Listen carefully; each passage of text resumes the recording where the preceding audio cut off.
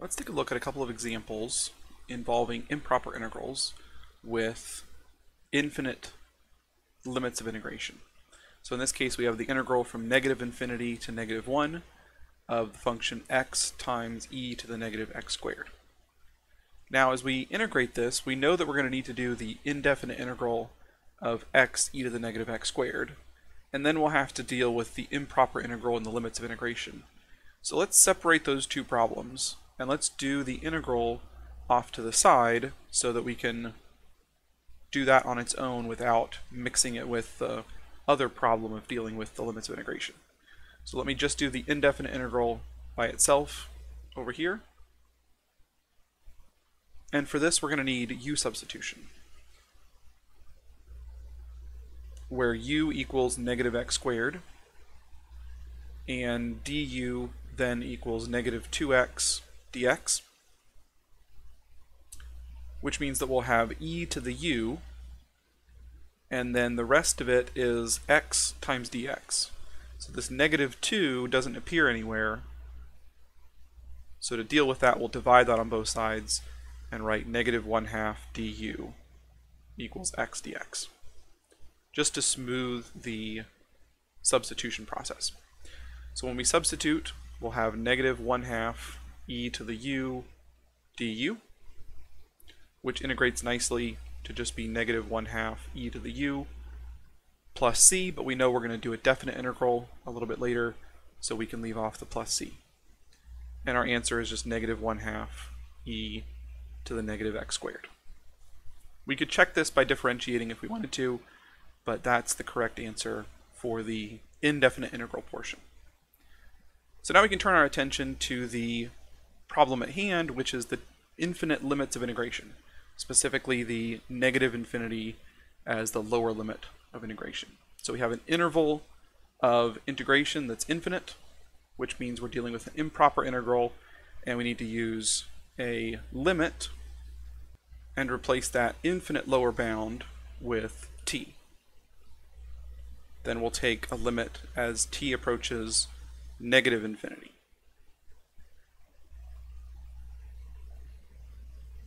We've already done the next step, which is to take the antiderivative. So we know that this will equal the limit as t approaches negative infinity of negative 1/2 e to the negative x squared, evaluated from t to negative 1. So now we simply plug in the limits of integration, and then we'll have one more step to do, evaluating this limit as t approaches negative infinity. So when we plug in negative 1, we get negative 1/2 e to the negative 1 squared, and then minus negative 1/2, so plus 1/2 e to the negative t squared. Now to evaluate this limit as t approaches negative infinity, it may be helpful to rewrite this a little bit so that it's clearer what's happening as t increases. Let me rewrite these using positive exponents. So this first term will turn into negative 1 over 2 times e to the first power. And for the second term, that e to the negative t squared will similarly move to the denominator and become e to the positive t squared. And now maybe it's easier to see what happens as we plug in larger and larger negative values of t. So as t approaches negative infinity, think about what happens. T squared is going to approach positive infinity because we're plugging in larger and larger negative numbers, and every time we square them, they get larger and larger but positive. Then if you raise e to those large positive answers, you're also going to get large positive numbers. So those are trending toward infinity as well. And since you have a denominator that's trending toward infinity and a constant numerator, that means you're dividing 1 by larger and larger, infinitely larger numbers, meaning that's getting infinitely smaller, so this all goes to 0.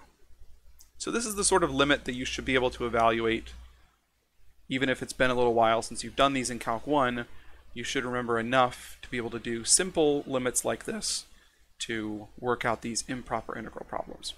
If you need to, you can play with the calculator for a little while and see if you can build the intuition of plugging in larger and larger positive or negative values as needed. But the answer to this just works out to -1 over 2e as the final answer. So this one is convergent, and it specifically converges to the value -1 over 2e, since the second half goes to 0. Now let's try a similar example. The same function, but instead of the limits of integration being from -infinity to 1, now the bounds go from -infinity to +infinity. Now let's think carefully about this. We have two infinite bounds, and so one limit won't be enough.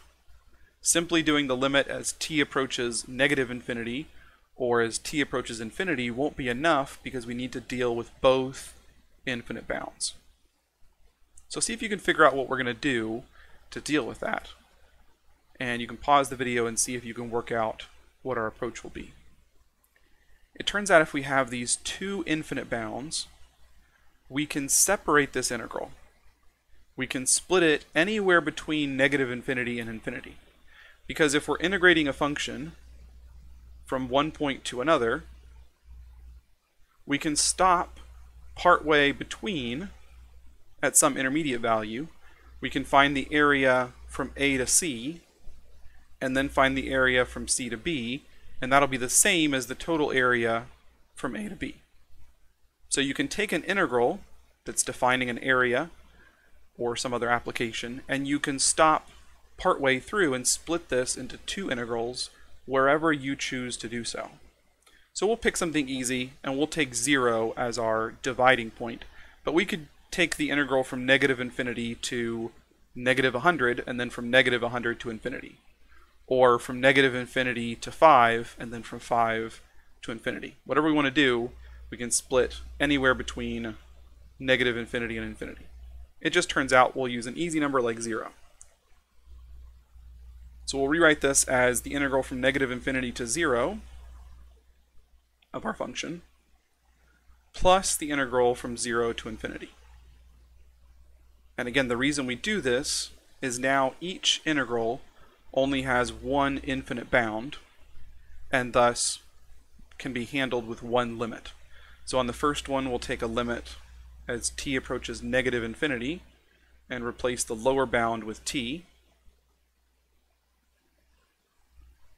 And on the second integral, we'll take the limit as t approaches +infinity and replace the upper bound with t. And now you can work out the rest of it just like the last example we did.